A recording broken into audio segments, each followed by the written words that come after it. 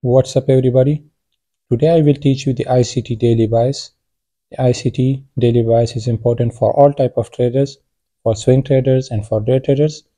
For swing traders it's important because if you determine your daily bias at this point, you can enter into a swing trade and you can target the buy side.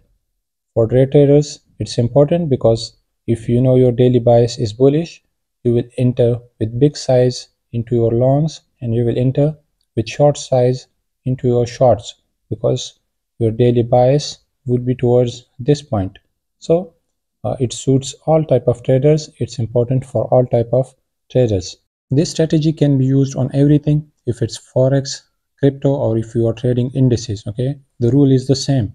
And in this lecture I will be using the Euro USD chart and I will be using the 4-hour chart. So now let's jump straight into the lecture. So the first thing in this strategy is that we have to mark the highs and the lows on the 4-hour. You can see that we got a high here, we will mark this high, okay, and we got the low here, so we will mark this low. So I will write here one by one every step. The first step is mark the swing high and the swing low. Okay, this is the first thing that we have to do. Now the next thing that we have to wait for is the sweep of either the highs or either the lows. So I will write it here again. The second step is wait for the sweep. Wait for the sweep. So in this case you can see that we got the sweep of the lows, not the highs. So we got the sweep that we were waiting for. So we got this swing high and swing low, and the next thing was waiting for the sweep. We also got this sweep. So here the question comes into mind, is that a market structure break, or if it's just a stop loss hunt, which is also called the turtle soup. The turtle soup is a stop loss hunt. So in order to determine if it's a market structure break or if it's a turtle soup, we will use our third step, which is to look for SMT divergences. Okay, look for SMT divergences. ICT uses this SMT divergence concept in 90% of its trades. You cannot trade without SMT divergences. Now where you have to look for these SMT divergences, at this area, at this bottom, you have to look for these SMT divergences at this point. Now I will explain what is SMT divergences. So in trading we have got some correlated pairs. What do I mean by correlated pair? Like if the price of one pair goes up, the other one also goes up, and if one goes down, the other one also goes down. So in this case we are dealing with Euro USD, so the correlated pair or SMT pair is GBP. You can see this is the GBP chart. So you can see that if euro price goes up, the GBP also goes up, and it also made this high. Okay, we will mark it, and it also made this low. So you can see this is a correlated pair.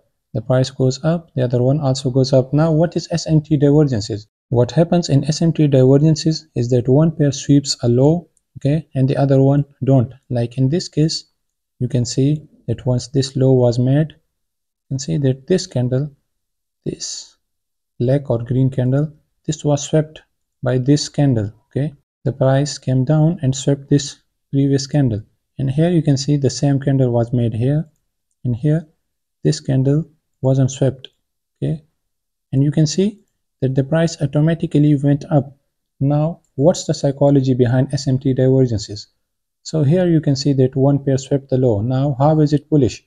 It is bullish because the other one didn't sweep this low. It means that this one swept this previous low just to hit some stop losses which have entered into their longs here, and they have put their stop losses here.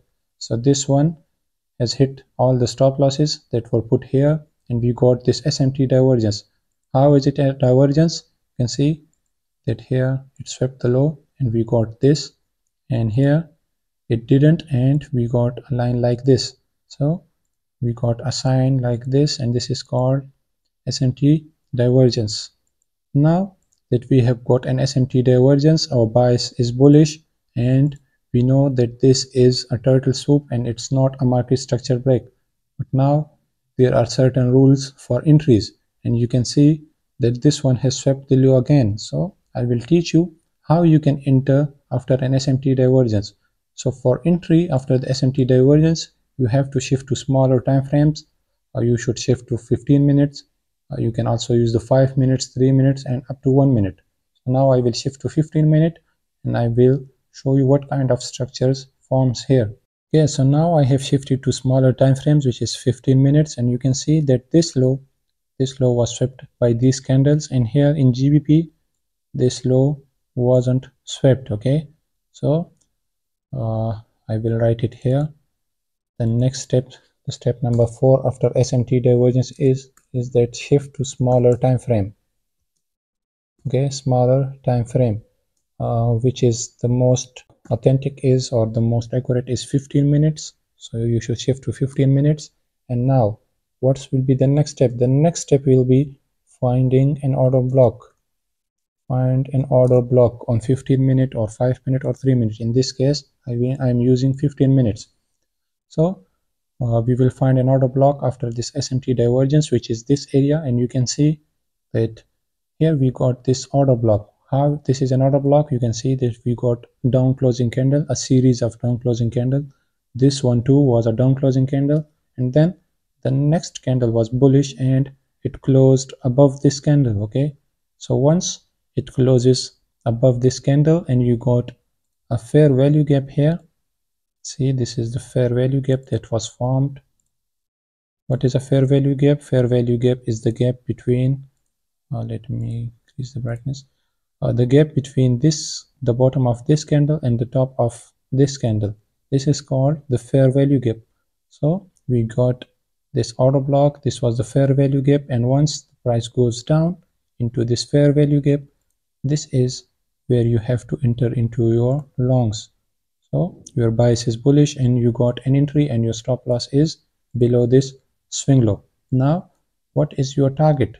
So your target will be the previous swing high that we drawn here. You can see we will extend this line. This is your target. Okay, and you will see that, let me shift to euro. You can see that we hit our target. Okay, the target was reached. Now as I shown you that in GBP we got another sweep, so even if you enter here, your stop loss will be hit. Okay, like this. You can see if we got another sweep here.